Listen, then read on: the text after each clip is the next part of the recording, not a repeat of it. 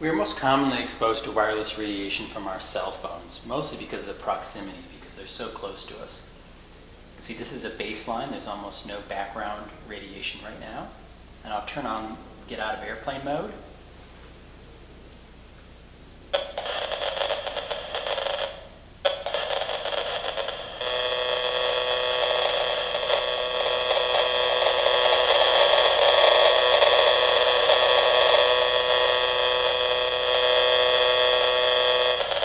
Okay, so that was translating the signals coming out of this phone, which are not as fast as visible light, somewhere in between spoken word and visible light.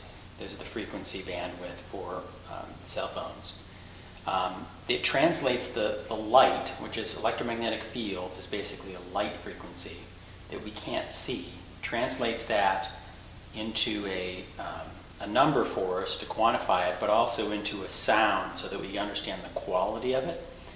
And so imagine a light that's just outside the visible spectrum that we can't see, that was kind of flickering at the rate that you heard that sound. And it is a little bit of a harsh, kind of flickering, noisy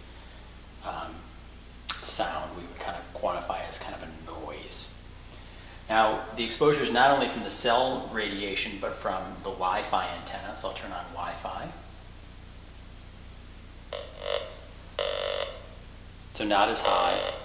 And this is actually just trying to, of course, this is just trying to contact the Wi-Fi, which is not on here. And you could have quite a bit of traffic if that was connected. And then Bluetooth.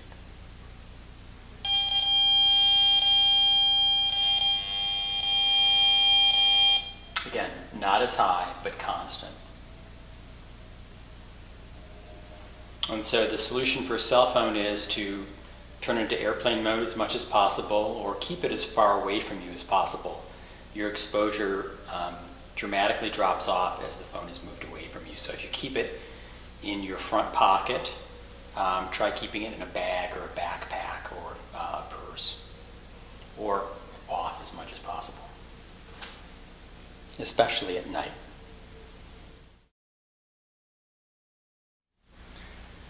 The second most common exposure we get to wireless radiation is mostly from the base stations of cordless phones. So you can see not the handset here, but this base station radiates a very strong signal 24 hours a day, even while you're sleeping and while it's not in use. Here it is.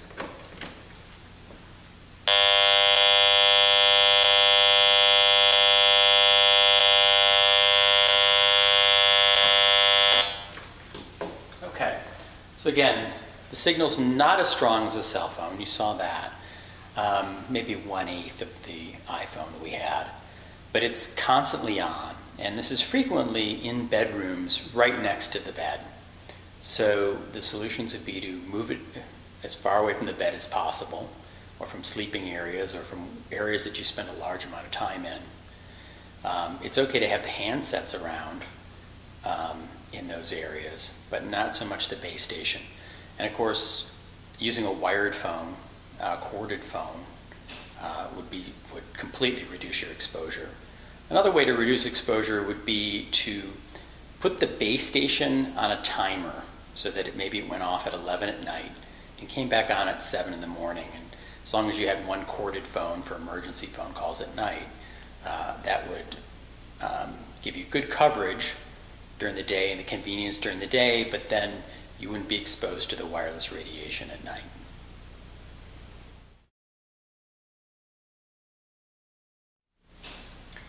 The most common exposure to wireless radiation for infants would be baby monitors. So these are very much like cordless phone base stations that, again, are constantly running. So I'll plug this one in. 24 hours a day, even when the child's sleeping.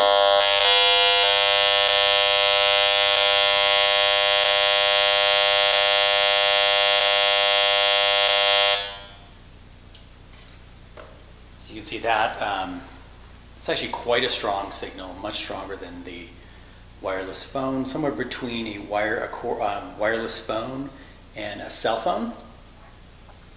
Again, on 24 hours a day, usually very close to the baby's bed, because you want to hear the baby breathing and the baby noises, which is comforting for the mother, but this is not a safe thing for children. I don't know of any studies on this at all, on the safety of wireless radiation for adults, much less children with developing brains.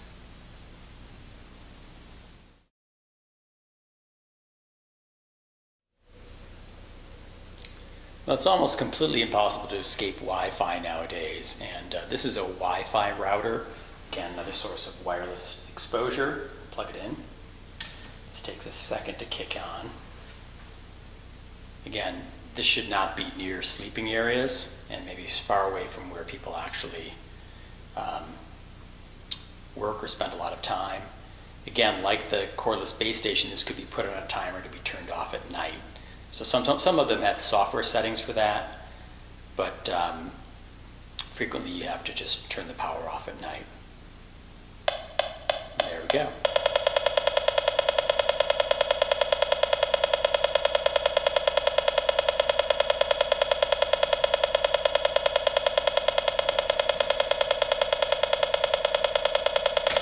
And that's Wi-Fi exposure. Again, somewhere between not as strong as a cell phone, but a little bit stronger than the corded base station that we looked at, as I recall. And again, the solutions are no Wi-Fi. You can use Ethernet cords or cables, so plug your computers directly into those. You could turn this off at night, or move it as far away from your sleeping areas and the areas you spend a lot of time in.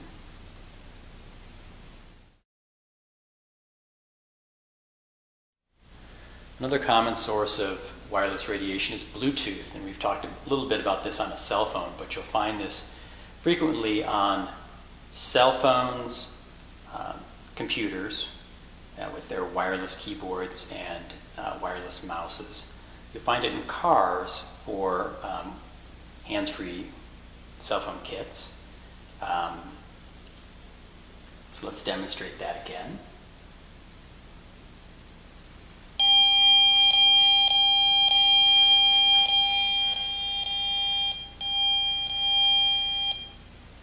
Again, quite a strong signal.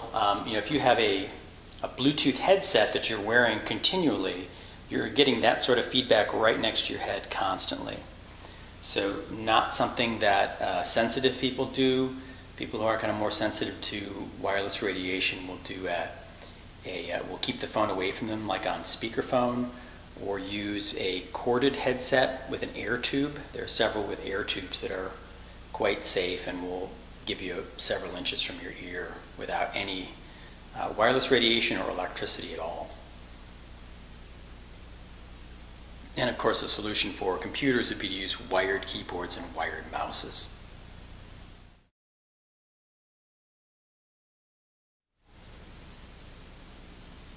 And we can't ignore computers and iPads as sources of wireless radiation as they try to talk to their antennas or the cell towers. And this is a iPad, and we'll just turn the Wi-Fi on. Some of these also have cellular connections, so these would be more powerful, more like cell phones. And we spend a lot of time on these, so a lot of close proximity and contact, and children are playing more and more with these. So download what you can. The solution is download what you can and then step out of, turn off the Wi-Fi or go into airplane mode. And if you can work offline as much as possible, that's great. There are no wired connections. There are no, like a computer we can plug into Ethernet. There really are no adapters right now for the iPad, which is a little bit disappointing. So you can't get a wired connection on these.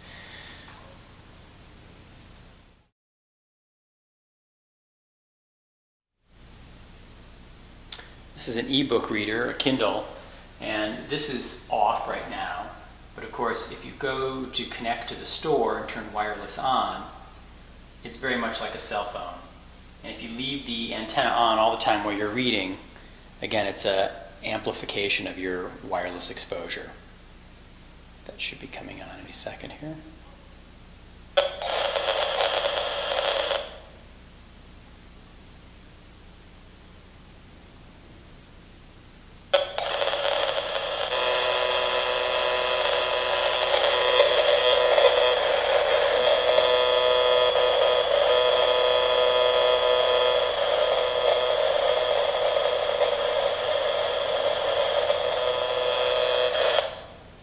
again, so that is basically like having a cell phone in your ePhone reader.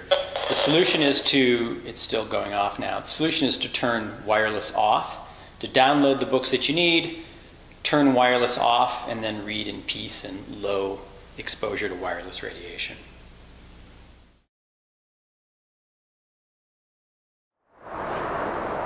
Here we are at the base of a cell tower. See, the readings are quite strong here. We'd have to set the meter on maximum to get a reading that doesn't go over.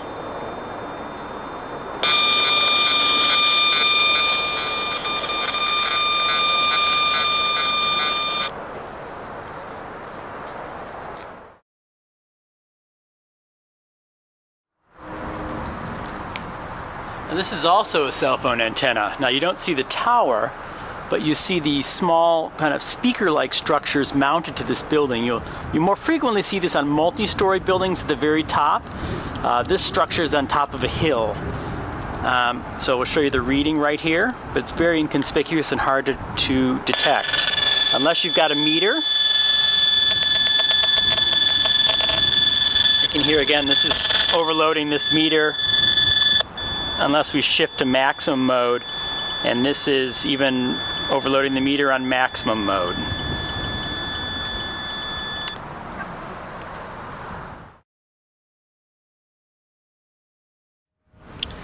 This cell tower had me fooled for a while. I didn't notice this one. It's right above the barn. It looks like an evergreen tree or redwood tree, and you can see the cell phone antennas in the tree. So it's an artificial tree with a cell tower in it. And most of these are really poorly done, and they'll stand out, but this one's actually pretty well done, and I didn't catch it for a while. Again, quite a high signal in maximum mode. You see in the medium mode it's overloaded, and up in maximum mode it's still quite high even at this distance.